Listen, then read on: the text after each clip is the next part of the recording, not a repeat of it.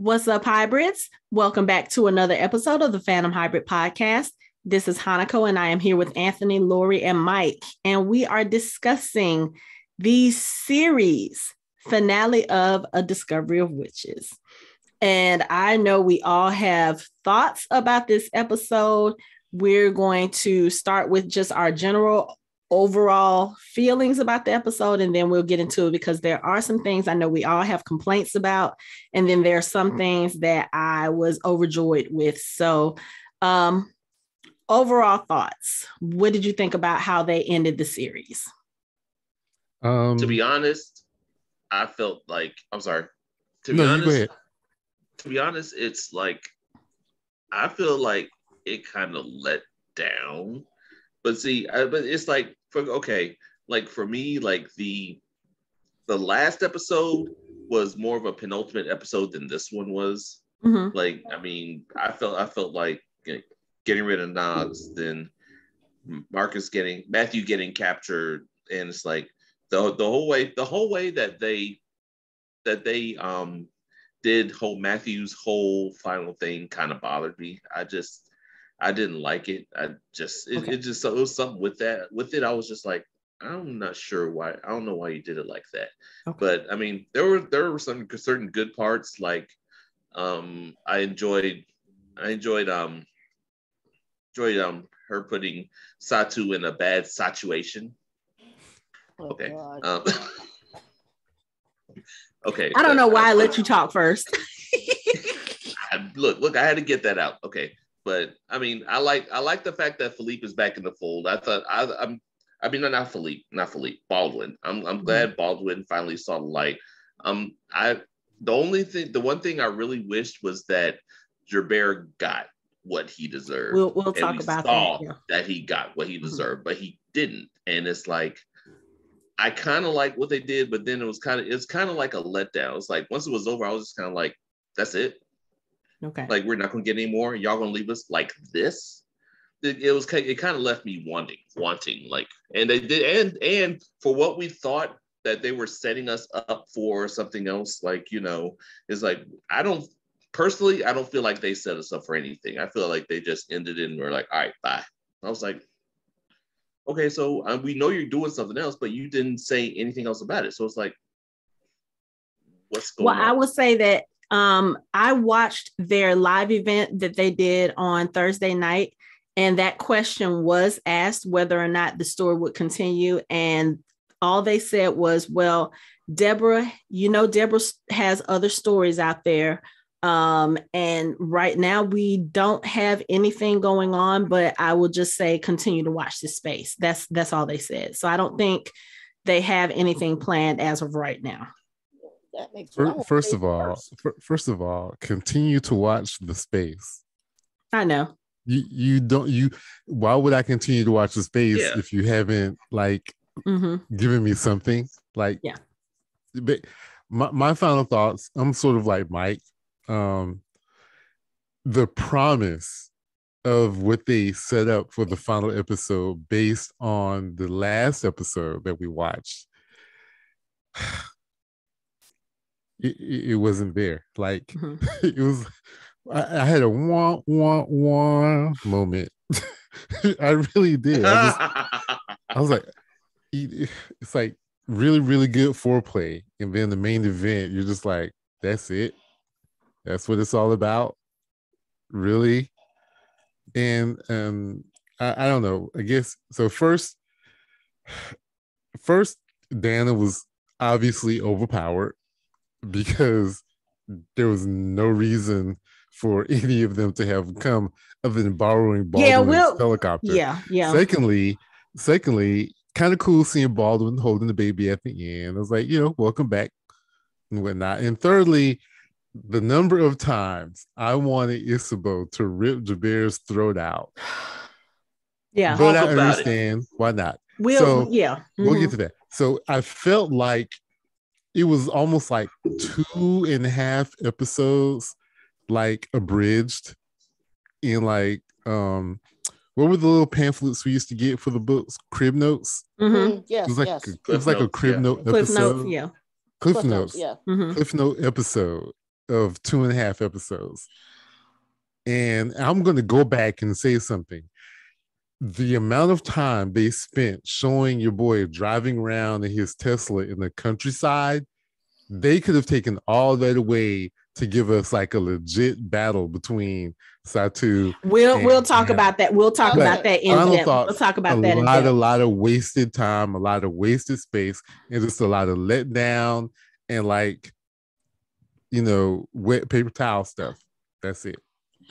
Okay. As someone one last thing.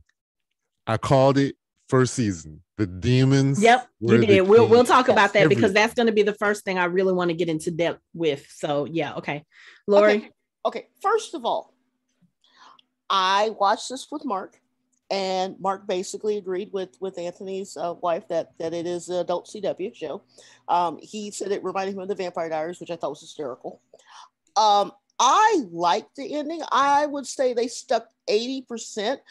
The issues that I have is that they went to a certain point, and there was one thing that was really important in the book, which they didn't do in the series, and that is at the end of the day with the Book of Life, it is the demons, but they designate that witches, vampires, and demons are not creatures, but they're human.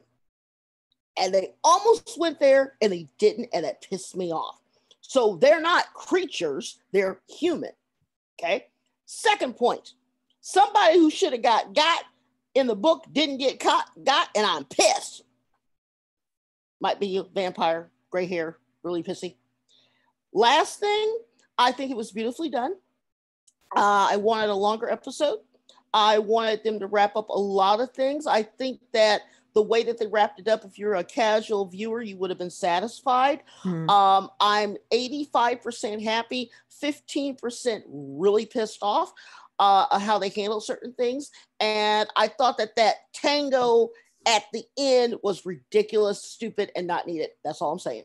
It actually, you probably missed the most important part of that scene, but it was there for a reason, and we'll talk about that too. For me, I mostly enjoyed this episode. There was a lot of emotional parts for me, but most of that took place in the back half of the episode. The first part of the episode, the first half, I think I was very disappointed in because I feel like there were certain things that they built up, not only over the 3 seasons, but over this season in particular. And I feel that the way that they handled it and how quickly they handled it was a letdown.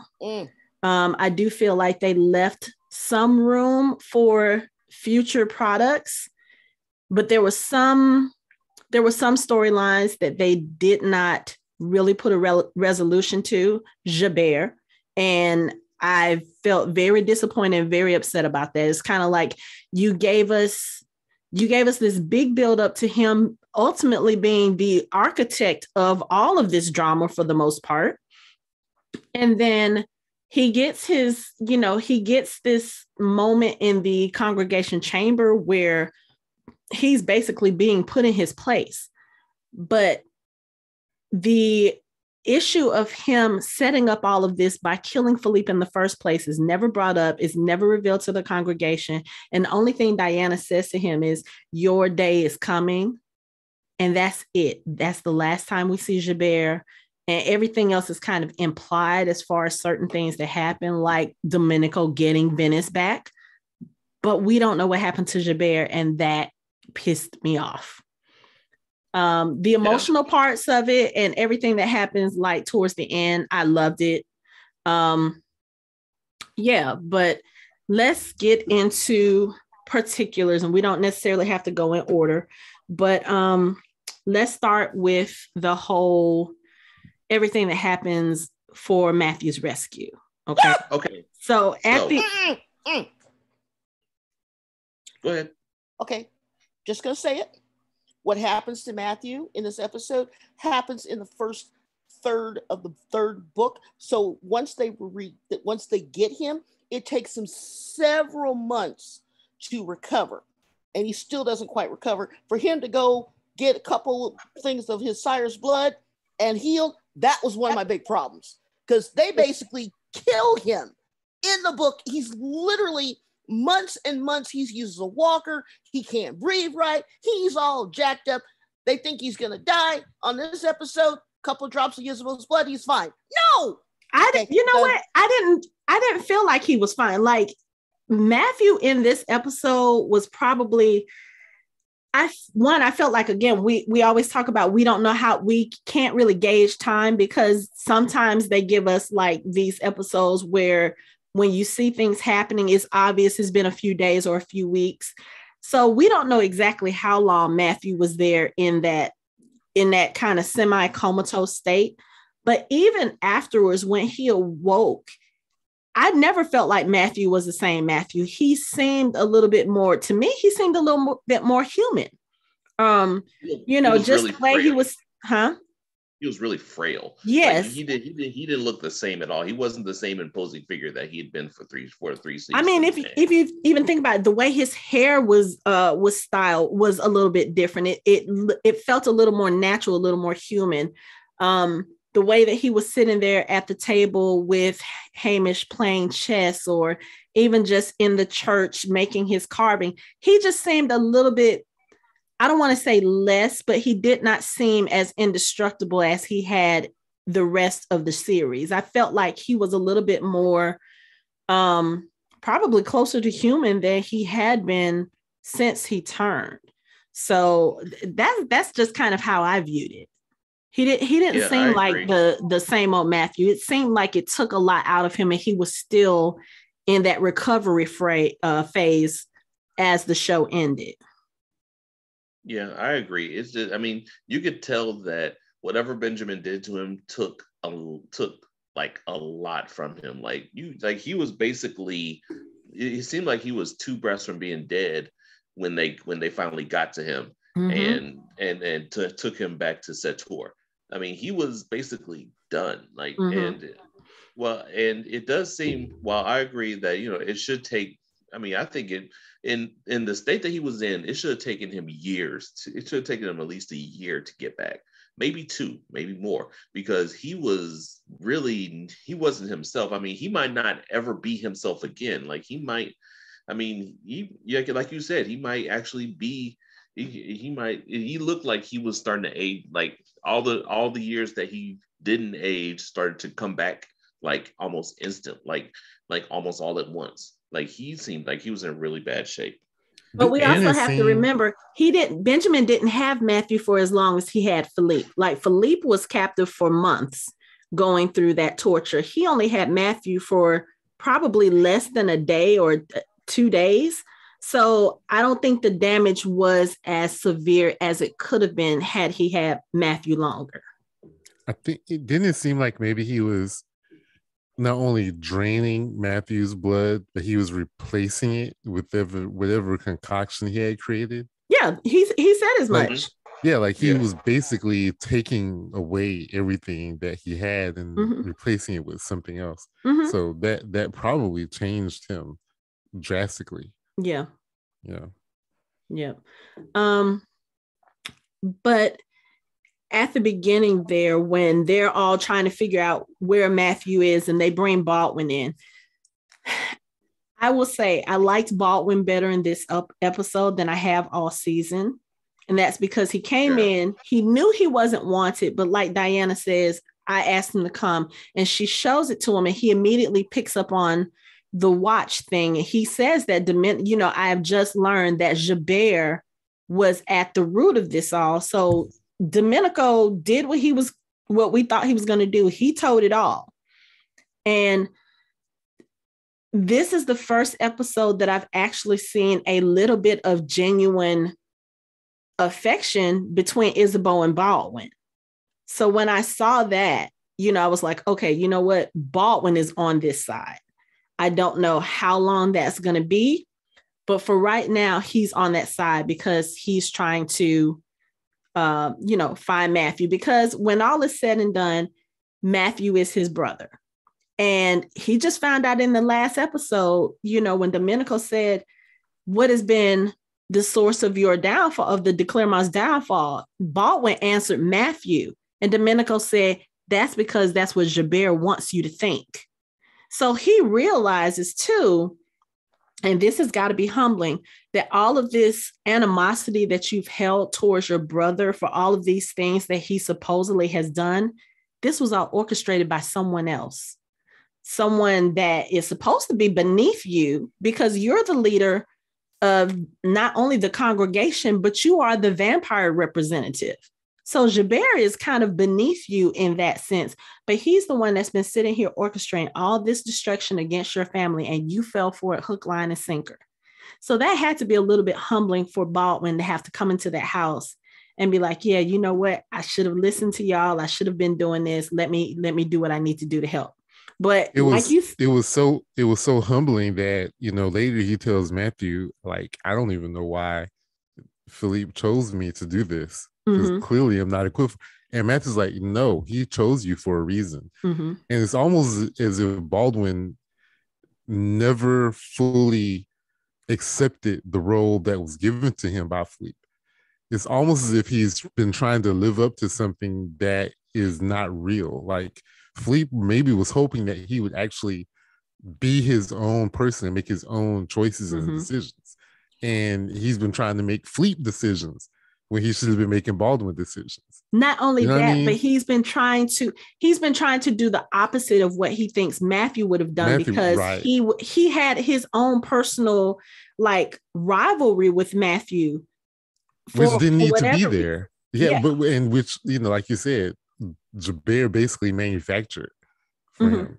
Yeah. You know, he probably recognized Baldwin's insecurity from the beginning and played on it. Yeah. That's essentially what he did. Well, the interesting thing is that Baldwin, when he gives Diana the temporary, you know, 1 day pass to be the Clermont, in the book, that was awesome. In the book, he gives it to her completely. He resigns. So at the end of the Book of Life, Diana is the Clermont representative permanently for the congregation.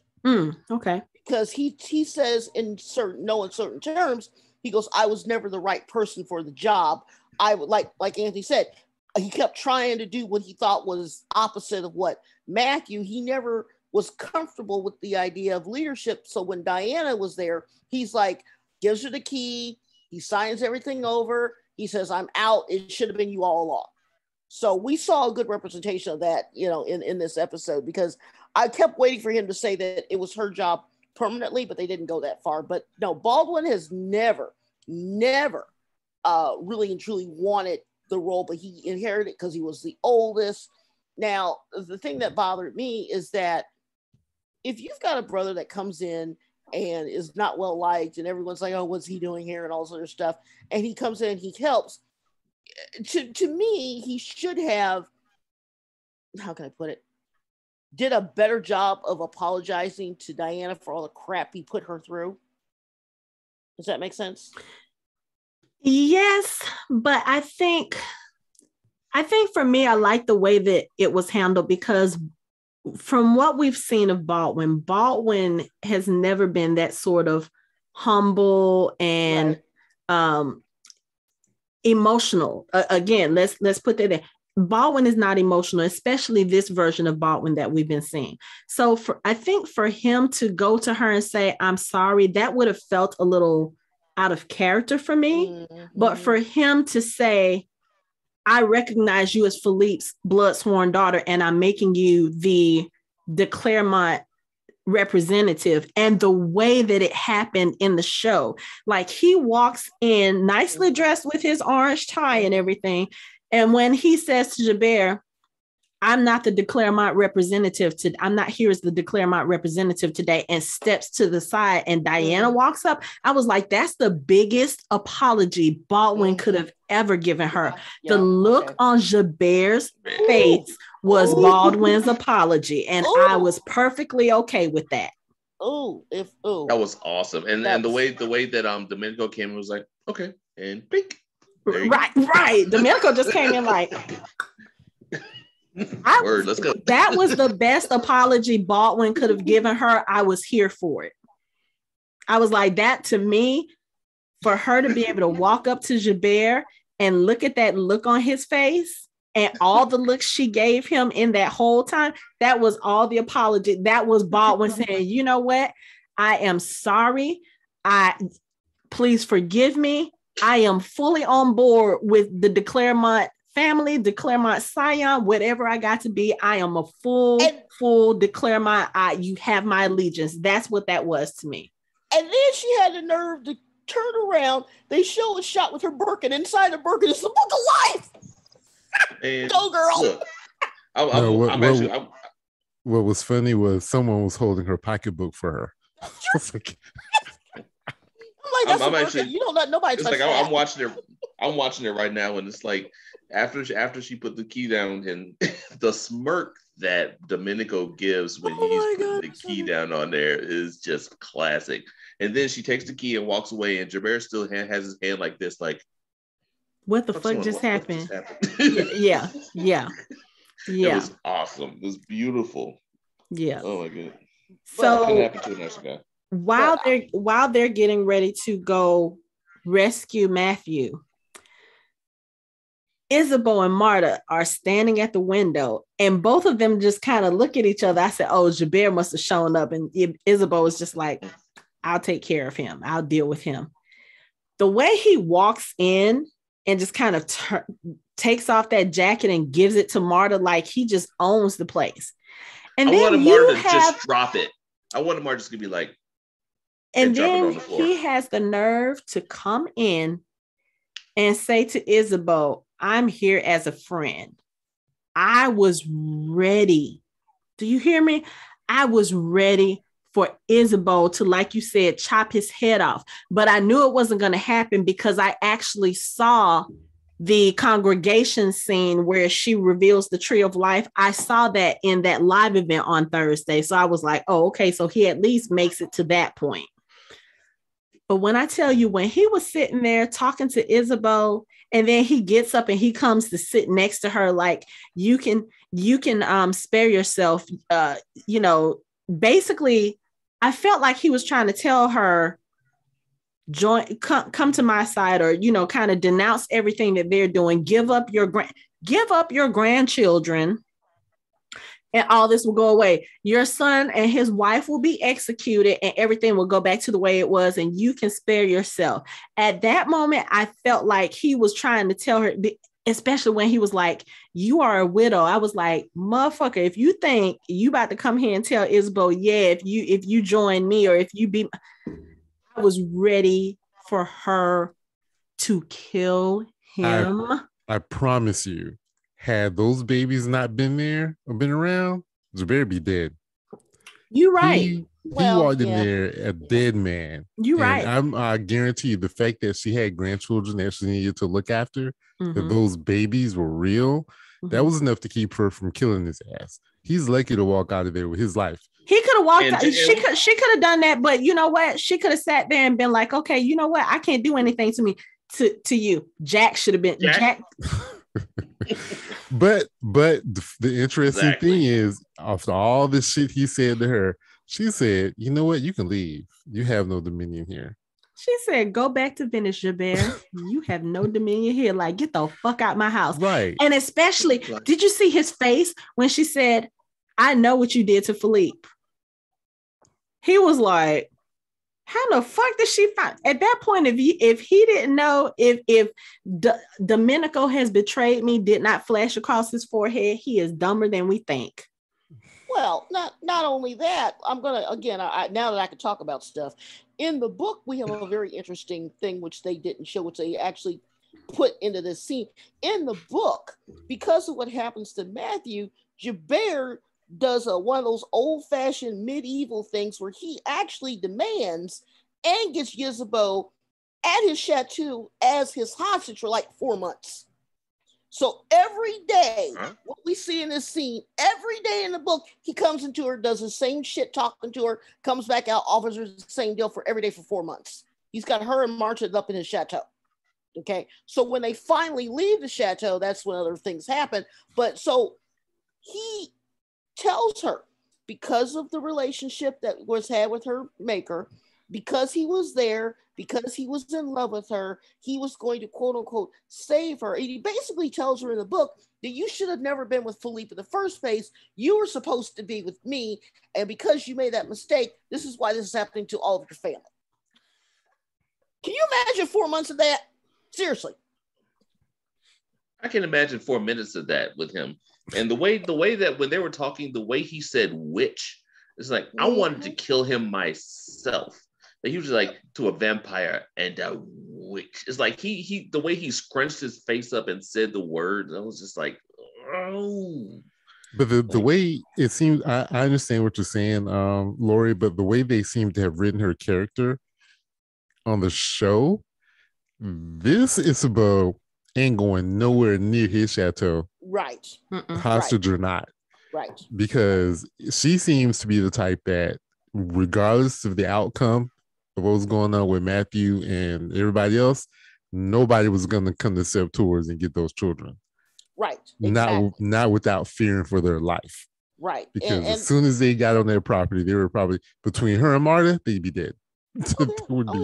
And the one thing I love about Ysabeau, the one thing I love about Ysabeau is throughout this whole series, you feel her power and you know to fear her, but she never raises a voice. She never says anything ugly or out of pocket. Always right. She's always right here. But when she looked at Gerbert and said, go back to Venice, Gerbert, you have no dominion here. I felt that cut. Just like in the last season, when she looked at him and she turned around and she said, next time, send an email. I was like, I love her. The way that she has played Ysabeau in this whole series, just in the same way. And in that same breath, you're going to get whatever Ysabeau is there. You're going to get the grandmotherly Ysabeau. You're going to get the one that's disapproving. You're going to get the one that's approving. You're going to get the one that's going to dance with her son. You're going to get the one that cuts Gerbert off at the balls and says, get the fuck out my house, in the nicest of ways. I love it. I loved her. And then Gerbert has the nerve to say, as he's leaving, I gave you every chance. Motherfucker, she's given you every chance to actually walk out of here. That's like, right. He doesn't realize how valuable it was to be able to leave with his own power and not be carried out in pieces. Because let me tell you, the way that he is looking at her now, when he was sitting next to her on the couch, and when she turned to look at him, she did this with her head. And it almost looked like, if it wasn't the kind of scene that it was, it almost looked like she was going to reach over and kiss him. And he's holding his head like he's anticipating that. And she turns around, she's just like, go back to Venice. I was like... Because she knows exactly how Gerbert feels about her. He knows that she can give him that little bit of hope and be like, nah, motherfucker, for real? You thought, get the fuck out of here. Right. Now, Matthew's rescue. As far as what Anthony says, yes, I do feel like her taking the vampires with her didn't make any sense. But we have to remember, she did not realize she was walking into a situation where another witch was going to be. She had no idea Satu was going to be there. She thought she was just dealing with Benjamin, and knowing what Benjamin has done over the years to other witches, she probably was like, you know what, let me just take some backup. I don't think she was worried about herself, but she didn't know what kind of condition she was going to find Matthew in. And like she said, that's why she needed to bring Marcus, and she needed battle-hardened vampires, because she didn't know what she was going to deal with Benjamin. Oh, I thought it was interesting that Baldwin was the first person she turned to when she was getting prepared to go. She's like, Baldwin, you're coming, right? Yeah. Well, yeah. I mean, because Baldwin has been there before. He knows. No, exactly. But I mean, like, he told them where he was. So he didn't necessarily have to go, but he was the first one she asked. Yeah, but no, what I'm saying is she took him because, yeah, he knows where. But as far as the room that they were in, like, he was with Matthew when they went to go rescue Philippe. So he would know exactly where they needed to go instead of her searching this big, long building, trying to figure out where he is. So I understand that. And then not only that, Matthew is his brother. After all is said and done, Matthew is still his brother. Benjamin is still unwillingly a part of the de Clermont family. So that would have been kind of sort of his responsibility as well to go with her. Now, as far as this scene and as far as what happens, her confrontation with Satu and her confrontation with Benjamin, I was disappointed in both. I felt like, let's address the Satu thing first. Satu, I feel like, was a waste of a character because there's all this buildup, all this with her, beware the curse of the witch with the blood of the lion and the wolf and blah, blah, blah, and all this other stuff. Her talking about it was supposed to be her and she was going to face off against Diana and all this other stuff. And all she did was throw up a few enchantments. She tried to go after Diana, and Diana was like, bitch, let me tell you something. When Satu said, where's the book? And Diana started glowing, she said, I am the book. And Satu started, no. I was like, really? Really? She tells you she's the book and you're just going to cower there. And then when she tried to do her spell and Diana started weaving and binding her, I loved what Diana was saying. I loved the movements that she was doing. I loved all of that. But for them to hype this up and literally Diana was able to take her out like that, which I expected she would be able to do. If you remember, I've said as much. That battle was not going to be what Satu thought it was going to be because Diana is way more powerful than Satu. But for it to happen that quickly and just be that, I felt let down. Yeah. Yeah. I mean, it's like for real, like she might as well have, for all that, she might as well have just run when she saw that Diana was the book, she might as well just run out of the room and just gone on about her business because it's like, what's the point? There's literally no point. Okay, you bound her. Okay, fine. But she could have at least given her a little bit more run for her money. Like there should have been, I feel like there should have been maybe a few spells back and forth. I mean, damn. Right, or something Diana could have pretended and let Satu do what she was doing and then thrown it off and be like, that tickles. Boom. This is the dilemma that I had personally. On one hand, when Matthew was fighting Benjamin, it was like Matthew's way more powerful than him. Why is he playing with him? Just kill him, right? Mm-hmm. And then here we get like the same situation, and she does exactly that, and it's like I kind of wanted more. Yeah, So I understand that was the dilemma I had, but in a lot of other shows, we've seen characters who are way more powerful than the people they're going against. And we always say the same thing. It's a no-brainer. Like, why is this even a battle? The person is overpowered. Mm-hmm. Dan is overpowered. And here she is in a situation with someone who's way less powerful than her. Mm-hmm. So, yeah, it probably went exactly how it should have gone. I mean, I just didn't like it. Like, I wanted... Although even Benjamin was able to draw it out a little bit longer with Matthew. She should be able to draw it out just a little bit longer. Their whole conversation they had, just have a conversation. Like, have a back and forth. Like, why are you doing this? Why are you even working with him? Have Satu explain it and talk to her about it. But no. Once again, Satu is basically shown again a wasted throwaway character that really was just a plot device whenever they needed it. Yeah. Well, see, here's the thing. In the book, her and Diana actually team up together to take out Benjamin. And I feel that the reason why they had her spellbound her is that they do have a sequel or a spinoff, they could bring that character back. As far as the actual scene itself, I thought it was very, very weak. I thought that, again, the whole thing with the lion, the witch, and the wardrobe, the whole thing, that she should have been just as badass as you could humanly think. Because, I mean, let's face it, if you go around talking shit, you better be able to back that up. Mm-hmm. And the fact that she I guess what was the biggest disappointment is that she was such a badass in season 1. Remember when she kidnapped her? They were flying. She, she opened her up and all this other crap, only to have her in a corner, cowering, sobbing, because Diana catches her and spellbinds her. If anything, if she was a weaver, which she said she was, I would have liked to see her try to counter the spell. Fight more. She didn't fight. She just like, oh, okay, whatever. And it just sat in the corner.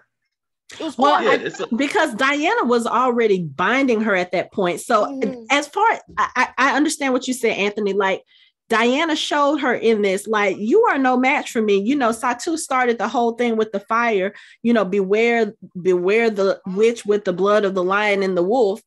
And Diana, I'm telling you, Teresa Palmer and her facial expressions during these scenes, I thought she was going to go evil because the way she looked at Satu, like, bitch, please. The facial expressions were everything. But when Satu started that and Diana just opened up her hand and you saw the weaves, the threads start, and you could see Satu's power starting to wane, I was like, yeah. If I was Diana, I would have been like, which one? Because we still don't know what that means. The witch with the blood of the lion and the wolf. Well, who was the lion and who was the wolf? Like, why is that important? They never explained that. Yep. But apparently it could have been both of them because remember, one was light, one was dark. If I was Diana, I would have been like, which one? And then I would have started binding her. But I would have played with her. But again, the speech that Diana gives her, and basically says, you are a weaver. She was like, we are the most powerful. We could have been the best of allies, but you used your power for selfish purposes or, to gain power. And that's not what our power is supposed to be for. So I understood why Diana didn't draw that out a little bit more, because I would have played with that mouse. You know what I'm saying? Like, you've been building this up all this time. I would have played with her, but knowing Diana and who her character is, it wasn't about the revenge and it wasn't about showing that she was more powerful. It was just, okay, you know what? You put yourself in this position here and you use my husband to draw me here to try to get whatever it is you think you're going to take from me. Okay, you know what? I need you to sit your ass down while I go save my husband. That's basically all it was. Also, I have no problem with it, but I don't like the fact that it was so short. I didn't like the fact that she blocked everybody out. It was budget. It was budget because, like, I envisioned if it were me, and I was obviously I'm not a writer on the show, but I would have, had Satu throwing things or trying to do things at her, and Dana just be like, no, nope, nope, and nope. You know what I mean? Yeah, like Snape. Like Snape in the Half-Blood Prince when Harry was trying to throw spells at him. Exactly. The same. No, we're not going to do this right now. As a matter of fact, I'm going to stop you from doing all this because what did she say? Power without conscience is, I forgot what she said, but whatever it was, whatever it was she said at the end, that to me, that would have been better, but I think a lot of it had to do with, they only had 7 episodes and they didn't have as much money as they had before. But also too, she is so not like she was like the first season, Satu. This is not how she would have went out. But also too, I think, again, Diana was not expecting Satu to be there. Satu was a distraction from her purpose in being in that place, which was to save Matthew. So every minute she spends with Satu is a minute more that Matthew is being tortured and is closer to death. So really, I think Diana was just like, you know what, bitch, I don't have time to play with you. I have other things to do. And she shut it down real quick. And again, I'm glad I'm talking this over with you guys, because when I first saw the scene, I was pissed, like, really, that's all we get? But now that we're talking it through, I think Diana just basically was like, Satu is not even, she's not even worth my time. So let me go ahead and deal with her and go handle what I need to go handle. That makes sense, but that doesn't discount the fact that this is not the Satu that I know. But honestly, she hasn't been that Satu since she opened Diana up. That's true. She has not been that Satu. Question: did they ever explain why she was working with Benjamin?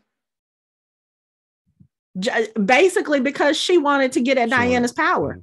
Okay. That's really all. Because I'm sitting there going, did I miss something?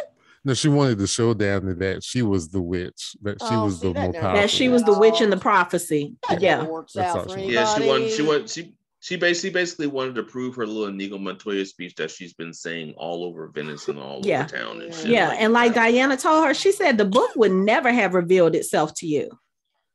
Right. Well, I got some words about that book. Also, and to go back to your point about Diana looking like she might go to the dark side. I wholeheartedly agree, because she was literally like you said, the look, like she kind of like tipped her head a little bit. It was her like facial expression, especially when she said, "I am the book."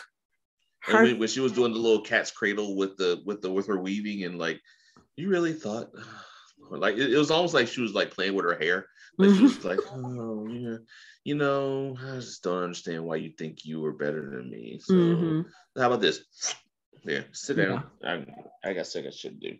Yeah. So then after she... Oh, I'm sorry. And how dare she say, I told you once before, I'm not your enemy. And like, my thing is... And then that's like Gerbert coming in saying, I come here as a friend. Right. And then it's like, well, then where's Matthew? Like, you did all this shit and you gonna sit there and be like, you're not my enemy? Then why are you even involved in this? Like, why are you even working with Benjamin? What is the point of that? You know? I mean, I know binding someone is a terrible thing to do, but Satu may have deserved it.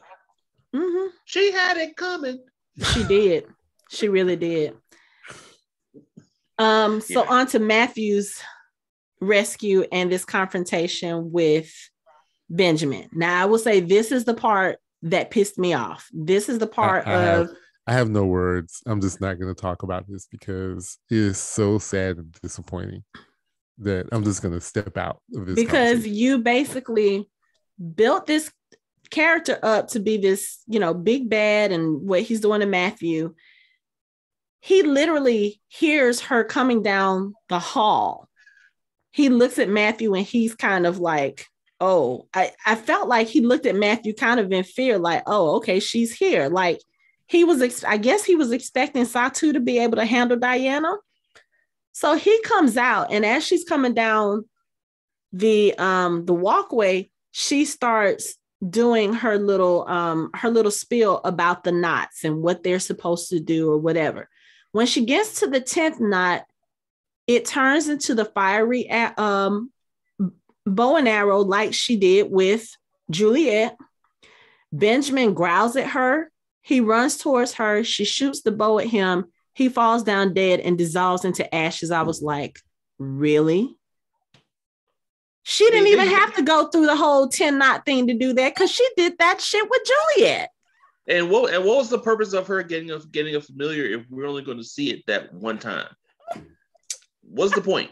There was absolutely no point in us even seeing that if she couldn't call it up and have him French fry Baldwin. I mean, that would have been not Baldwin, Benjamin. Just French fry Benjamin. That's the perfect opportunity to get it, have her familiar come out and handle business, so that she don't get her hands dirty. But there was a lot ever in the series.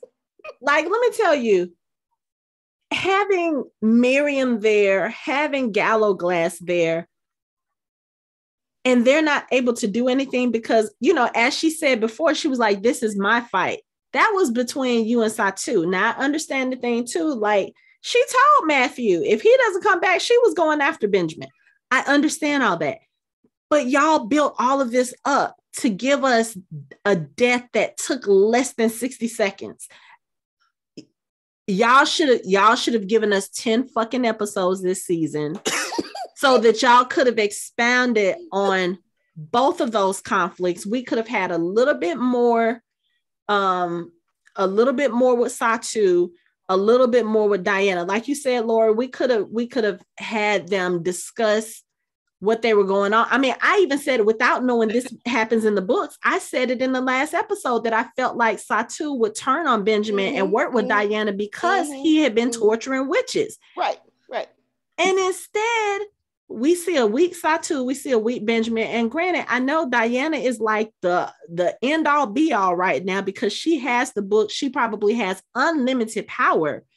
But for them to build up this conflict for the whole season, and then that's what we get, it was a letdown. And I feel like they did those two things quickly because they wanted to focus more on the whole book of life thing and everything that came after, which I don't have a problem with that part, because that part of the episode, all that happened after this was the best part of the episode. But this, I just feel like, y'all could have gave us more than this shit. Okay. Damn it. I can't stay silent. I was going to try, but I can't. You go first. I can't. It's okay. Like Mike said, she did the shit when she killed Juliet. So what was this big deal about the 10th knot? So obviously she had done before. Number two, he growls and then he's dead. That's it. And you notice the barrier came down once she took care of Satu. Mm-hmm. Did you notice that? So the barrier was down. They all could have. But I think she told them to stay back. I think she did her hand like this and told them to stay back. And I'm sorry, even though I'm there with her, if the most powerful witch or the most powerful creature in the whole goddamn building tells me to stay back, I'm gonna listen to what she says and I'm gonna stay right here until she tells me to move. Well, she put a barrier up. They couldn't go anywhere anyway until after she took care of Satu. But no, that's what I'm saying. After she took care of Satu and the barrier came down, she still told them to stay back because she was going to handle Benjamin. I don't know. I'm like you. This was, and I say, you know what? I'm just going to chalk it up to COVID-19 because I swear that actor, he was not there. It almost looked like the scenes of him in this hospital were filmed separately than the scene with them being there. Which actor? Benjamin. Oh, okay.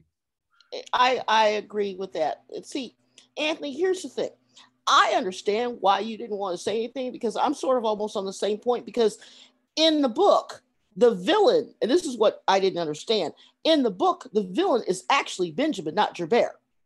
Benjamin is the one that is manipulating Gerbert, and he's the head, whatever, in charge. When they finally take him out, they take him and Gerbert out at the same time, and it is Satu, it is Diana, and here's the thing that pissed me off. There's a third witch who's on the congregation who has been using a glamour, and she is actually a 150-year-old half witch, half vampire. Okay? The problem is that they have creatures who are half this, half that, all throughout, and the secret that Gerbert was trying to hide is that they knew that these pairings of these children were happening more and more frequently after years and years of shutting it down, and they were getting powerful, and then the vampires were getting scared. So when they take them out, you've got the three witches together, they surround them, and they basically kind of do what Sarah did last week to them, and they don't even use it. When she uses the spell, it's a different effect. There was no arrow, okay? She was just, I mean, they wasted time, they wasted money, they wasted my interest. I mean, everyone's right. To see her do the same trick we saw season 1, when she took out Crazy Town, not a fan. Here's my other problem. As powerful and as quick, Benjamin just stood there and looked at her like she was stupid. I would have stepped to the side. You're a vampire. Move, damn it. I'm just saying, okay, I'm heated. I'm sorry. I'm done. And the 10th knot was supposed to be a knot of creation and destruction. Exactly. The arrow is all destruction. Where's the creation? Yeah, I think it was also just a reuse of an asset. They had an asset that was really cool from season 1. They didn't really have to work on coming up with something for the 10th knot. Hey, we still got this arrow thing that she did in season 1. Let's do like a montage of the majority of the season 1 scenes, so then it has more of an emotional impact on the viewer. But what about the creation part of it? Don't worry about that. They won't remember that. We'll just show them the cool montage. I mean, you know what they did really good create? A familiar that they still didn't use. I'm still mad about that. I mean, it's like there's many. They used it last season against Kit and what's her name, Louisa. So I'm just, but it's just Yeah, okay. but in That's the book, fine, but the it's familiar is all over the place. The familiar actually gets in trouble because Galglass spends half the book trying to make sure that the familiar doesn't get into the neighborhood. So that was a running joke that they couldn't put in the series. Yeah, but but yeah, you're right. It's just this really rang hollow. I mean, it's so anticlimactic. It's like nothing.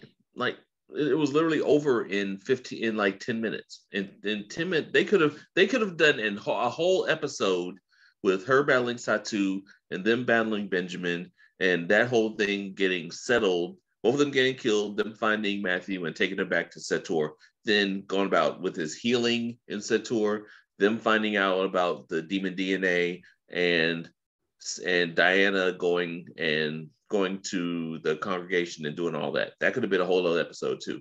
This episode could have given us more and been stretched into 2 episodes, and it would have been like way better. They could, I mean, one more fucking episode. Yeah. That's all that would have fixed all this. Here's the other thing too. So when Diana comes in and she's talking to Satu, and she asks Satu, she's like, "Why are you helping Benjamin? He's been killing our kind." And Satu says, "They're not our kind. They are." What did she say? "They offer nothing. They're weaker than us, or you and I are special." And I'm like, but you was the one who was spouting all this stuff about what you do, what people are doing against witches, blah, blah, blah. But now you're saying that you're better than all the rest of the witches. Then not only that, she asked Diana, she says, "Do you remember that time I opened you up in LaPierre?" And Diana says, "I still have the scars." She looks at Diana, says, "Well, I'm stronger now." I'm like, then bitch, why couldn't you feel how powerful Diana was? Mm-hmm. Diana has the book of life in her. Mm-hmm. So that makes her probably the most powerful whatever than all of them. You felt her power the first time you met her when she was jogging, and her power was spellbound at that point. So why did you not feel the power exuding off of her when she walked in the room and then change your mind about what you were about to do? Because if Satu was really that powerful, she should have been able to feel what Diana was and the power oozing off of her. She should have known she was absolutely no motherfucking match for Diana, and she should have sat her ass down and left with her powers intact and let Diana handle Benjamin without interfering. See, this is why video games are the superior medium for stuff like this, because this is a dungeon and your main character has gone into the dungeon to face off against the mini boss and the boss. Now, there are games where you can level up and be OP when you get to the end and it's a cakewalk. That appears to be the case here. Player 1 has leveled Diana up to like the highest you can go and is playing on easy mode. And you just walk through to the end so you can get to the end cutscenes. But like, if this happened in a real video game and this was like the end, I would still be a little bit disappointed. Like, there have been games where I've gone to the end overpowered and they still level you down to the boss. Mm-hmm. Like they don't want you to be that much more powerful than the boss. They want to make it a little bit more interesting. Here, no. Had this been a video game, I'd want my money back. Yeah. I'm like, no. This is equivalent to Anakin slaughtering younglings. It's like this was like no contest. Like, I mean, plus it's like after Satu said, "Give me the book," and Diana said, "I am the book," and she had the words flowing like all over her. Satu is like, "No, it's not your destiny." I'm like, it obviously is. It's mine. Because she has obviously it. Not. It's in her. She has the words. Like, at this point, you should have been like, "All right, fine, whatever. I'm going back to the congregation. I'm snitching. So you can do what you want to do." But no, she had to try to prove that it was her destiny, her little Inigo Montoya shit. And now guess what? You got a knot around you. How's that feel? Mm-hmm. And even in a video game, even if you are overpowered, the boss has a whole bunch of health. You still got to battle him. You don't get to one-shot the boss. You just don't. And here we have to one-shot the boss. And I do know why they didn't want to kill Gerbert, because they want to have a satisfying ending where he gets to see his whole plan unravel right before his eyes. So that's why, Ysabeau didn't kill him where she should have, because he needed to be around to get his comeuppance, But I needed him to, and I know, as they explain later on, that once they repeal the covenant, then all crimes against the covenant would be, would basically not count or whatever. But Gerbert killing Philippe and doing everything that he did, he should have been made to stand trial for that, or he should have been made to answer for that. All the talk that he did about beheading Baldwin and doing this and executing Matthew and Diana, I feel like we should have been able to see that motherfucker get killed. And I feel like we were robbed. 100%. I 100% agree. I mean, nothing happened to him except for him being embarrassed. That's basically all that happened to him, and him not being in charge of the congregation. But that's it. It's like he didn't get smacked around. He didn't get attacked. All he did was get embarrassed and threatened.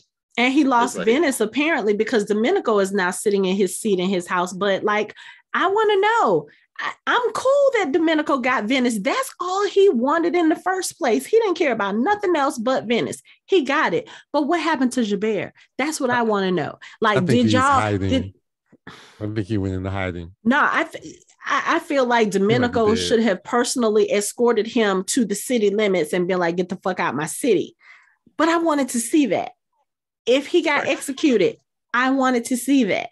If he got, I don't know. I just feel like whatever happened to Gerbert, we as viewers deserved to see him get his comeuppance, and we didn't do that. And I feel robbed.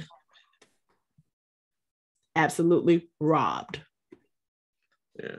And then it's like, shout out to them, like when the meeting started, Gerbert tried to take instant control of it. They were like,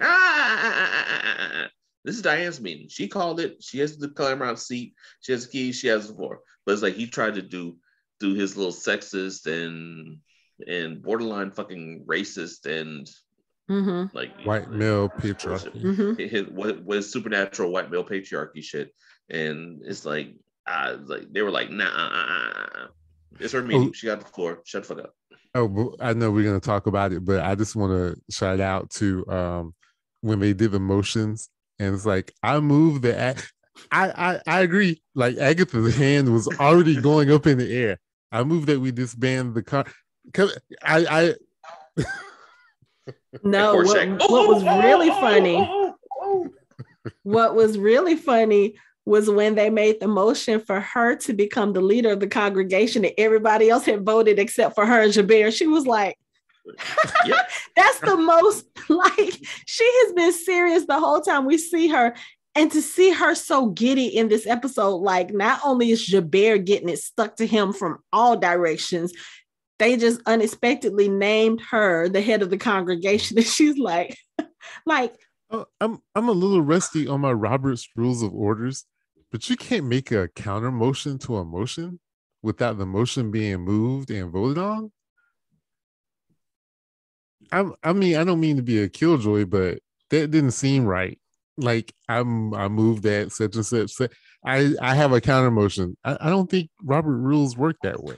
This is Gerbert. Do you think he cares about any rules? I'm just saying. He wanted to behead Baldwin. He could see everything slipping away, so he was going to make counter proposals and motions until he figured out a way to get shit happen the way he wanted it to, and it didn't work out for him. And also, shout out to everyone wearing orange at the meeting. I was like, Gerbert did he miss the memo? Because all the demons had orange on, and Baldwin had an orange tie on. I'm like, dang. I love that orange tie Baldwin had on. I was like, okay, Baldwin, I like you today. Oh goodness. Okay. Let's talk about this whole congregation thing, because there was just, again, like I said, the fact that Baldwin first made Diana the Clermont representative. You know, he's talking about that and like, okay, she needs to be able to present her views. The congregation will never allow you in there, blah, blah, blah. Then he's like, wait, so there might be a way that we can do this. And then when he does that and he walks up to Gerbert, and Gerbert has this nasty little smirk on his face because he's like, oh, so you guys finally decided to comply. You brought the witch to the congregation to answer for her crimes. Actually, no, I'm not here as the representative. Move to the side. Like if it had been a different Baldwin, I would have totally expected like some kind of shimmy over to the side while Diana walked up. That's how it felt in my spirit watching that scene. Like Baldwin didn't do the dance, but I felt it just the same. It was kind of like one of those, aha. And here comes Diana. And she was like, Baldwin has recognized me as the sworn blood daughter of Philippe de Clermont. I was like, yes. And everybody else around is just looking like, oh. And Domenico is like, let's go. Let's do this. This is gonna be awesome. Let's go. Oh, that was so satisfying. And then the way she looked at Gerbert and she walked into the congregation, she opened up the doors, everybody else came in, and then she turned around and looked at Gerbert like, you coming? And turned around and sashayed off. I was like, yeah, this is what we needed. This was awesome. So Diana is in the chamber to present their findings, which is what Anthony has said since season 1. This is without having any knowledge of the story of the book. Anthony correctly figured it out, that it was the demon DNA that was linking everybody, or that was causing the different things. Like literally they're saying that all creatures have demon DNA. It's the one thing that links all of them. It's the thing that causes the blood rage to manifest itself in certain humans when they transition. It could be the key to fixing blood rage for all of them. It's the reason why there are witch, demon, why they're able to produce each other's offspring, and why Diana was able to have, babies with a vampire. It's like demon blood is pretty much the key to everything, or demon DNA is the key to everything. And because of the fact that they were not able to congregate, they were not able to mate with each other or with other species or whatever the case, like they were completely isolated. That's the reason why all of the creatures are breaking down. Mm-hmm. And when you first hear that witches are weaker now and vampires can't sire and demons are going crazy, the only thing that is like the source of all that is the fact that they made a rule 900 years ago that they can't intermingle anymore. Mm-hmm.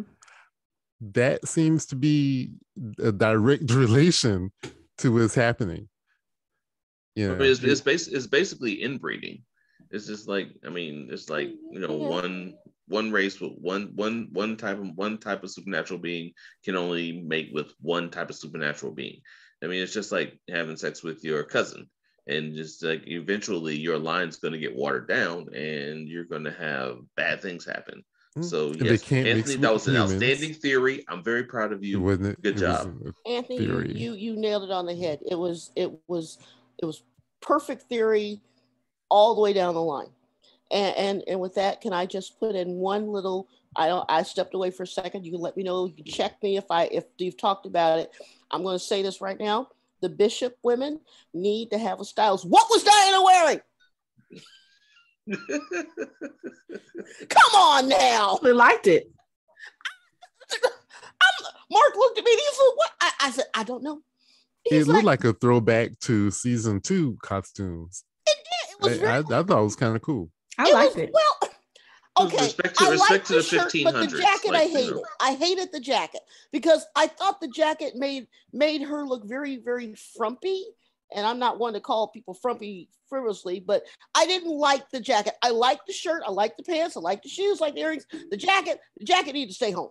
That's all I'm saying. It was like the 1500s met the 1980s because she had those shoulder pads were shoulder pads. Well, yeah, the shoulder pads are that. But the ruffled shirt, man, I'm watching this episode. I'm on my phone on Amazon trying to find me a ruffled shirt because I had one back in the day and it was tight. Okay, I love that shirt. So yeah, that made me jealous on that part.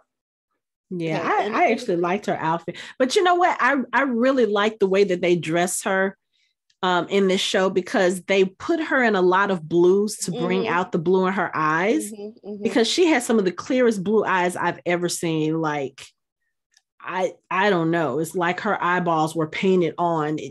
They're gorgeous. And every time they put her in blue, it makes them stand out more. So yeah, I actually love that outfit that she had on. I don't think a lot of people can pull it off, but she pulled it off very beautifully. So I liked it. The other thing I thought was interesting about all of this is the fact that apparently Philippe kind of foresaw all of this once he met Diana, and I'm not sure what was in that prophecy that he knew about, but he had the knowledge or, to make her the Clermont representative because he probably knew that in her time, that's the only way she's going to get whatever is found out. You know what I'm saying? So to think that they're going back to 1590 was really the perfect time for them to accomplish everything they needed to accomplish, even though when they went back, they didn't find the actual pages then, or they weren't able to get the pages then, but for them to come back with knowledge of the book, with her having trained under one of the greatest witches ever so that she could fully come into her power, for her to have been able to meet Philippe and him to, do the blood vow to make her his daughter so that in this day and age, Baldwin is able to make her the representative so that she can go before the congregation. It's just one of those things where it's like, I like the way they pulled that part of the story together, because when we're looking at it in last season, we're not thinking it's anything other than Philippe saying, yes, I give my blessing for Diana to be part of this family. And it has consequences 600 years later. Like Galglass watching Philippe either had a witch tell him of the prophecy, or because he was so much older vampire that could sense things, that he was able to pick up what was going to potentially happen. Foresight, maybe. Well, remember, he knew about the prophecy, and when Diana went to confront him after the whole blood rage fight he did with Matthew, when she started, he saw her glowing. Right. Like he could see how powerful she was going to be and how important she was going to be to all creatures. He had some kind of foresight for that. Right. Yeah. Yeah. So I think I love the way that they actually did tie that in to the story. But again, I'm looking at Matthew. Matthew looks just a little more vulnerable, a little more human than he had been. But I'm kind of glad that his recovery gave us a little more Hamish time, because we got to see Hamish for more than a few seconds in this episode. He actually spoke, and it was beautiful the way, What was that, Shakespeare they was reading from? I don't know. I don't think it was Shakespeare. It was something else, but they didn't put it in a closed caption. Yeah, but they're arriving to the congregation now, so I'm just laughing because you've got these new people, and of course the demons didn't go against Agatha, which might predict it, although I think that was just for show at this point, because we never see an actual conversation or acknowledgement of whatever it was that they were supposed to do. But Diana kind of bled all to hell when she came in and started and was the Clermont chair. I mean, that was basically it. There wasn't shit they could do. And once she started presenting their case, and they saw that they were going to be featured more prominently There's no way they were going to vote against her. Like, are you kidding me? At all. Like, no, you're for us. Oh yeah, let's go. Sure, we're with it. I mean, it's like there's no. I mean, that pretty much blew Gerbert's plan out of the water because any support that he had, and I still maintain that he really didn't have any demon support at all. Period. But any support that he did have, once Diana showed that everything was due to demon DNA and demon blood was the key to solving all the problems. All that shit went out the window. I mean, the deal's off. Like even if there was a deal, no, forget that. No. They were almost as enthusiastic as Agatha was. Hell yeah. Let me tell you, Agatha's reactions in this whole episode, they just made everything, because when Diana first walked into the building, she looked and she just kind of smiled. And when she walks in and she takes over, and Gerbert, of course, like you said, he's trying to be overbearing. He's trying to talk over Diana. And Agatha's basically like, shut up. And I think I even saw that in the meme. They were like, basically every woman in Gerbert's life right now is telling him to shut the fuck up. Yeah. Oh God. Yeah, Agatha was everything. Look, for somebody who was supposed to just be a side character, sort of, maybe make one or two, points, she really shined, especially this last season. Mm-hmm. I mean, love her to death. Yeah. I mean, I like when Gerbert says, she's bewitched the book. The book was bewitched long before I had it. Not only that, but so you think she's strong enough to bewitch the book of life? What are you really saying, Gerbert? It's the book of life. Right.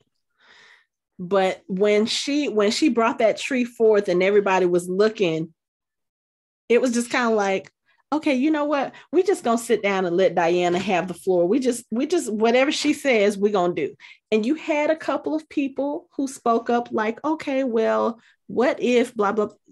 Diana had an answer for all of them. She was like, look, I'm just being polite by bringing this to y'all and telling you this. Because I mean, think about it. If this had been Satu, we would have had a whole different story. Because Satu would have been more willing to display her power and to basically say, okay, well, the vampires have been in power long enough. Now it's about to be us witches. That would have been her thing. But the book chose wisely when it chose Diana, because that was never Diana's intent. Remember, Diana didn't even want to be able to do magic because of what happened with her parents. She thought magic was the root of all the trouble she had in her life. And she didn't want to have anything to do with it. So I think that it was the perfect, she was the perfect person to get the power. But yeah, the way that they're looking at this, Domenico was like, yo, I smell death. What the fuck? Oh, goodness. But this was so satisfying. It would have been even more satisfying if she had told them what Gerbert did and he had gotten his punishment. But again, I've already said what I have to say about that. I feel like we were robbed of seeing justice for Gerbert. And I don't know what else to say about that. We were robbed. Yeah. I really wanted to see at least see him get smacked around a little bit. I mean, damn, it's like we got nothing, basically. Nothing. Even though it was good to see Agatha be able to welcome her kids and her little grandchild. I told you we were gonna see them come back for the finale. I told you. That was you nice. did. You were right. You were right. Nice. They came back. I didn't think we was gonna see him again. Yep. Yeah. Baldwin has secured his place again with his family. He's made amends, and we see him at the end holding one of the babies, and Miriam holding one of the babies. Miriam and Chris looking really, really friendly. They are. Yeah, you saw how close she was. How close she was to Chris. Chris looked, and she was like, yeah, that looks like. It didn't look like he minded at all. He was just like, "Oh, hey." He's like, sorry. He's like, "What's up? How you doing?" Hey. Hey, what's up? And then seeing Marcus put a ring on Phoebe's finger. I think what that was- hurt Yeah, the what was most. it? What was that about? We still don't have anything, any resolution about that either. It's Hell. like, Well, see, I feel like as far as they are concerned, the way that they kind of ended they showed us the ending for, I guess, like quote unquote, some of the people. I feel like that was kind of an open end for Phoebe and Marcus. Like that story has room to continue by not giving us a quote unquote resolution for it. So I feel like their story can continue. I love that they had Matthew and Gallowglass kind of resolve things, or at least end on a positive note. Like, I think Matthew, he has to realize everything that Gallowglass gave up in order to protect Diana. Like, yeah, he may be in love with her, but look at what he had to do in order to fulfill Philippe's wish so that she can make her way to Matthew. I mean, if you're Matthew, you really got to look at it like, okay, well, this is Diana, though. How could he not fall in love with her? That's what I would think. And I think I love the fact that they've made their peace, but Gallowglass was taking off again. And I feel like that was also a way to kind of open the door for whatever story we may get for Gallowglass. Now, Lori, we're going to address the end scene. Because you had a problem with it, the thing where, they start playing the waltz music or the tango music? Something, yeah. And they come in and they start dancing, and it's kind of like a wrap. It's kind of like a wrap up. It's a happy ending for them. They have all of the family around them. And I don't know if you saw it because I had to rewind. Something told me to rewind because I thought I missed something and I rewound. I don't know if you guys saw Emily and Philippe in the background.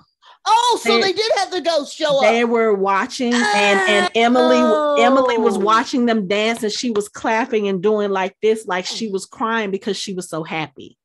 Okay, because see, in the book, at the beginning of the book and at the very end of the book, Philippe and Emily show up. Mm-hmm. And at the beginning, I'm trying to figure, at the end of the book, Philippe actually talks to Diana.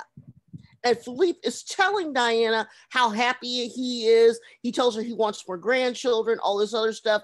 And Emily doesn't say anything to her, but she sees Emily too. Okay, all right. So now I have to go back. They were there at the very end. Okay. Because it's playing in the background. You see it? Oh my God. I cry. When I tell you, I'm fast forwarding now. I'm fast forwarding now because I missed it. I totally missed that. They just threw that in there. Couple of other tear jerk worthy moments. Matthew and Jack in the chapel.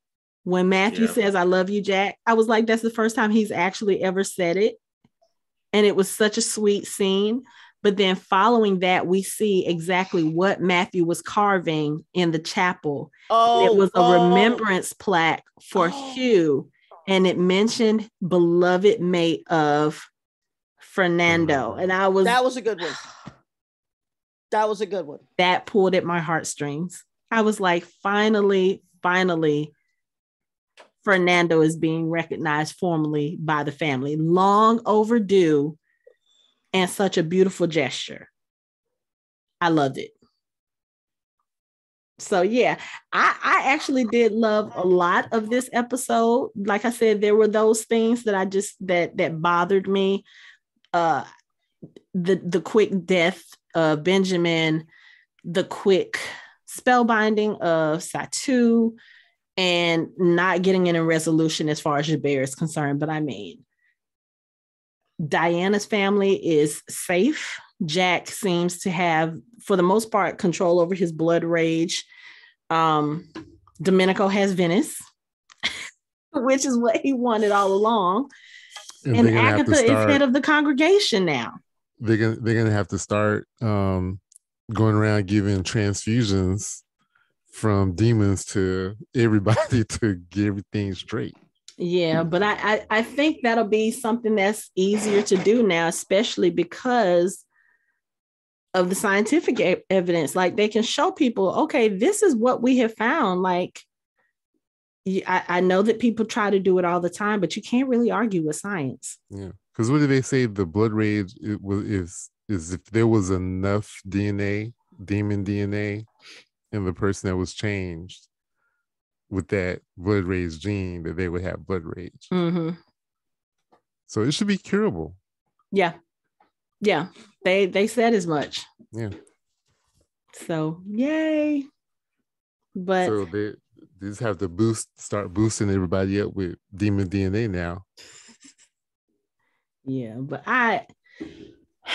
I'm sad that this show is over. I really would have liked more. But I'm sad at all the failed potential. Like there was so much they could have done with just this show that we didn't get. Yeah. Yeah. But again, and we have said this before, that is one of the limitations of these series that have, you know, a small number or set number of episodes. Like, what could this show have been if we had gotten 15 episodes per season, or if it had been like a network show and gotten 22, 23 episodes per season? I just saw it. You saw Emily and Philippe. Yeah. Oof. Oh my God, I missed that. Can't believe I missed it. I'm sorry that made the show. Okay, now I'm 90%. See, I mean, I missed it the first time, and then I don't know what it was. Something told me to go back and rewind. I think I was trying to see something else. And then I just happened to see him in the background, and I went, oh, and I just busted into tears. Didn't cry. No. The other thing that they did that I loved, the throwback to season 1, Matthew's voiceover. Yes. I loved it. And I what was the well, because I'm nosy and I have nothing to do sometimes. I was looking, and they did interviews with the woman who plays Phoebe, and she said, you know, all the right things, how she'd love to have a series, you know, be in and all that stuff. And they also interviewed, what's his name, Stephen Cree, Galglass. Yes. And I'm looking at this interview and I'm going, well, of course, it would make sense that if you're going to introduce these characters, to throw Galglass into a spinoff along with New Orleans and Phoebe, you know, because Galglass' story isn't resolved. Nope. You know, so because Diana and Matthew do not show up in the new the Time Covenant trilogy, as far as I know. So I was like, oh, this is interesting. The only thing that I didn't care for, as for wrapping up, is that there were a few things that they just didn't quite wrap up the way I wanted to. But as far as the show is concerned, I think that 90% of what I wanted to see, I saw. Certain things like them being human, not just still being creatures. I wanted to see the witches who actually helped them along the way with Benjamin fighting him, because the ones that were in New York that were helping Sarah when she comes home without Emily, that part of the book is awesome that they didn't have time to do. The other thing is that the vampire witch, who's like 150 years old, she actually starts becoming really good friends with Galglass in the book. So she might show up later. So yeah, small things. Yeah. I hope we do get that spinoff. Because I feel like we need it now. Oh yeah, we need it. We definitely need it. We get a spinoff of something, like either Galglass or Phoebe and Marcus, like one of the two. Just give us something to give us some clue. I mean, I wouldn't even mind seeing like a spinoff, just like a 2-hour special where they show Gerbert getting beat from Venice to Satu to America, just beat them all around the world. Like, I don't care, just beat them. But I mean, to be honest, even though it was a letdown, I'm glad we did this show, because otherwise, this is a show I probably otherwise wouldn't even looked at twice. I wouldn't call this a letdown. There were certain things that could have been done better, but I think overall, I think they did a really great job. This series. I liked the episode. I did like the episode. I felt like it was. I do feel like there was some certain stuff that, as much as we love this show, and we all love this show, like it's a great show. I just feel like there was too many open ends and there was too many anticlimactic moments that this show deserved better. I'll put it that way. Okay. This show kind of deserved a better ending than we got. It was still a good episode. It's just I feel like for all we've been through with these characters, like all the ups and downs that we've gone through, I feel like certain things could have been tied up a little bit nicer, a little bit with a little bit better of a bow. I mean, we had two weavers. They could have tied it up a little bit better than that. But yeah, I mean, I still love this show, and I wish we had more. You wanted to see it in a nice, neat little bow, right?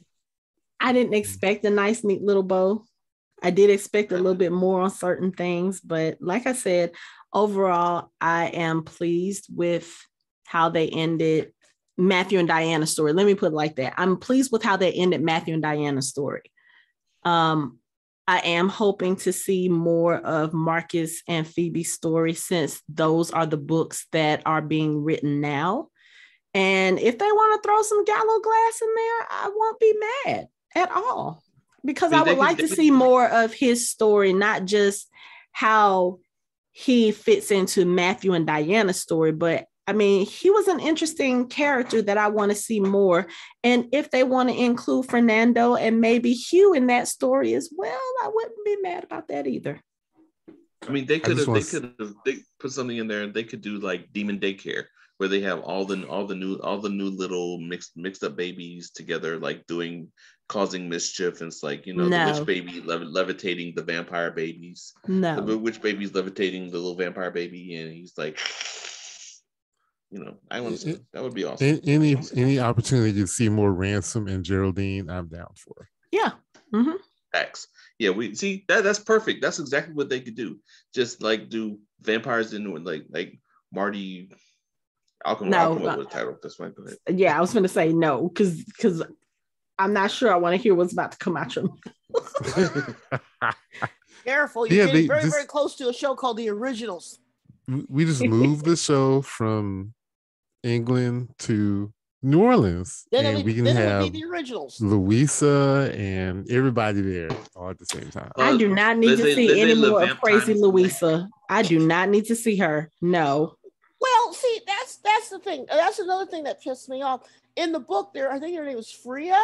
She's another blood sister on Philippe's side, and she's not crazy, but she's got a lot of wanderlust, and she basically is the only one in the family that checks Baldwin and tells Baldwin where to go, and he actually backs down because she's not as old, but she's very powerful. So and she's the sister that actually convinces Baldwin to let the scion happen. So she had not a big role, but she had a decent role in getting Baldwin to do what he did, and she was nowhere to be found. See, that's the thing I had, because the book had some very interesting things. I believe that she stuck the landing 90% of the TV series, 80% on the book, because just certain things just didn't make sense. But the family, as far as the story, as Diana and Matthew, I agree that's done, over with. We never see him again. But we need more stuff. It's too good of a world. And I need, you know what, honestly, too, I need more Jack. Yeah. I need more Jack. Yeah. So, because I loved seeing adult Jack in this story. And I think there's room for them to do a spinoff and maybe talk about some of these other characters, and maybe just every once in a while update us on how Matthew and Diana are doing in the twins. But yeah, there's potential for more story, and I hope that they find a way to make that happen, because I would like to see it. Mm-hmm. So I'm very sad that this series is over, though. I am, because I mean, let's be honest, we've been talking about this show since the beginning, and we've not had many complaints about this show, about the way it was written, about the way it was acted. We've not really had many complaints. And again, this third season, like you said, a lot of that may have been affected by COVID as far as different things that happen, acting changes that happened and the shortened season. A lot of that could be COVID. So if we didn't have COVID, we could have gotten a different ending for this show. We could have had a few more episodes or, something like that. So. Well, that it's not just this show, Hanako. It's a lot of shows have wrapped up, canceled that don't really get what I would consider a decent wrap up. I mean, I've been rewatching Supergirl because I've got nothing else to do.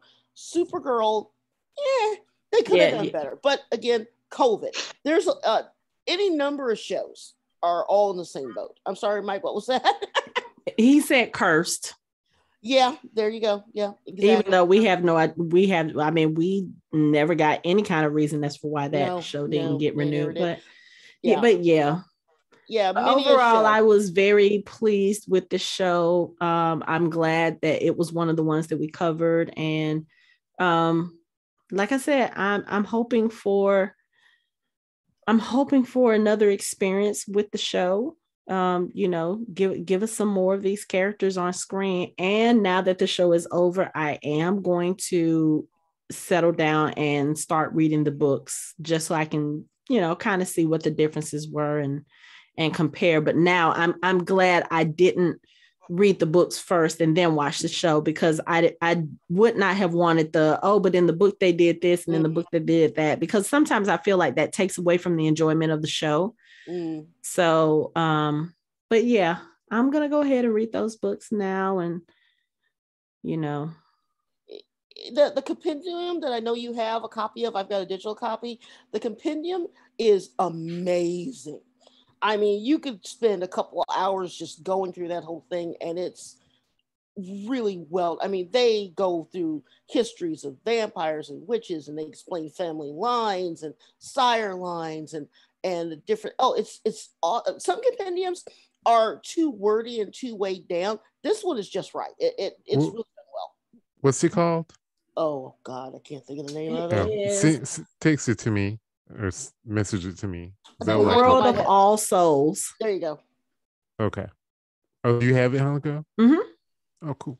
Yeah, she's got a paper copy. I've got a digital copy. Yep. So, any final thoughts on the series finale of A Discovery of Witches? Again, this was a very well put together show. I love this show. I'm hoping and praying and hopefully looking forward to the spinoffs that are getting ready to come off for it. I can't wait. I'm really glad we covered it, because it's, like I said, I really wasn't checking for the show. Like I wouldn't even thought to look for it at all, but I thoroughly enjoyed everything. And then I know I sound like a Debbie Downer about this episode, but this episode had its moments. Like I really, I enjoyed, even though it was short-lived and could have been extended. I enjoyed Diana finally fully showing how good of a weaver that she is, and showing how effortless it is to her. Now, as opposed to when she first tried to do it, she was straining trying to tie the knots, but now it's it reminded me of in Aladdin when Jafar gets the lamp for the first time and he's twirling genie smoke around his finger right after he rubs the lamp. It kind of reminded me of that. She was just effortlessly twirling her weave around her fingers and just doing it unconsciously, unconsciously just doing it and getting to do what she wants. So that shows a lot of growth from where she was before. And while I did kind of appreciate the more human side, the weaker side of Matthew, he wasn't the head vampire in charge as much in this episode. He kind of stepped back, and while I appreciated it, I kind of missed the Matthew that was the take charge guy, the guy that stepped forward and was what are you gonna do? You ain't gonna do shit. You know who I am. But it's he's not. It's obvious that he's not that vampire anymore. Like it's a big change for him, like totally. And I mean, overall, this is a really great series, and it was still a really good episode. So I enjoyed it. Anthony, Lori? Like Mike, I know I said a lot of disparaging things about this episode. I did like it. I did enjoy it. It was a good ending to the series. I just wish it had been, a bit more fully realized. Yeah, I think I really believe it was there was like 2 episodes left on the table just from this one episode. Yeah. But that's neither here nor there. I'm like you. I'm kind of sad to see it go. 3 seasons doesn't seem like long enough for any series now. Yeah. Yeah. But it's good to have something that you can see from beginning to the end, and we got an ending to the story. So yeah, I'm looking forward. Hopefully, they do more. And we'll probably watch it too. Yeah. But like Mike, I probably would not have watched this on my own. I saw it. I saw the title. I was like, this is an interesting title, Discovery of Witches. And I had seen it a few times. And then, like I told you before, Michelle was like, that looks interesting. We should watch it. And then you're like, yeah, I think it was interesting. We should watch it. And here we are. Yep. Yeah. So I feel like you, I think I like the fact that we did get a definitive ending, even if for all of the characters, it wasn't what we were expecting. But I like the fact that we're getting open-ended endings as opposed to cliffhangers. Because if this show had a cliffhanger and then ended or gotten canceled, I'd have been pissed.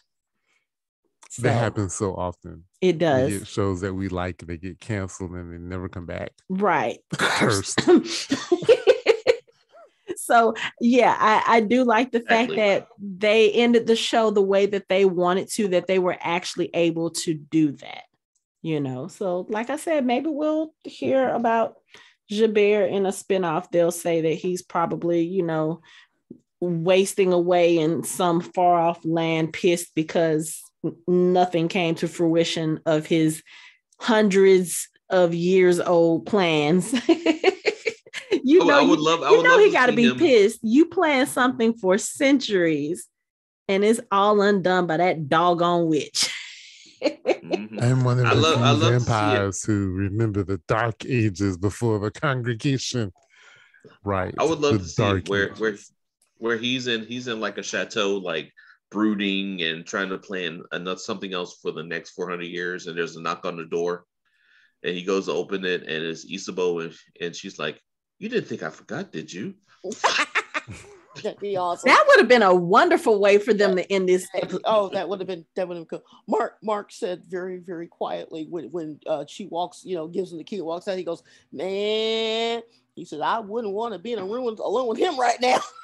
I like Mike's idea, but I like the idea that there's a after credit scene and it's in a basement and he's strapped to a table.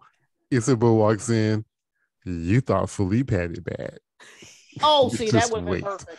Oh, I would have taken that. That would have been perfect. Yeah, but see, that's cool. They should have done that. Yeah, I like that. But that's okay. That's what fan fiction is for. Yeah, I know. But oh no, don't say that. Now I'm gonna. Oh my god. Now. Yep, exactly. Why did you say that? Yep. Now I gotta go look. Well, I even have Microsoft Word open. I'm like, give me a week. Give me a week. I'll throw something up. We are of the school. We are the veterans of the old school Hercules and Xena fanfic boards from back in the day. Damn it, Hanako. I'm sorry. We gotta keep it alive.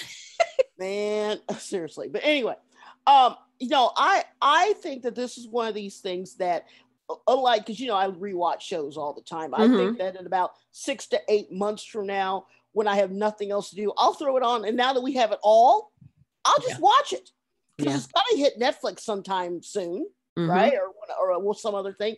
And I'll just sit. And the thing is, to be able to watch it all the way through would be kind of a cool thing, to do. Because certain shows you can just rewatch, over and over again. Vampire Diaries, Grimm, Discovery Witches, you know.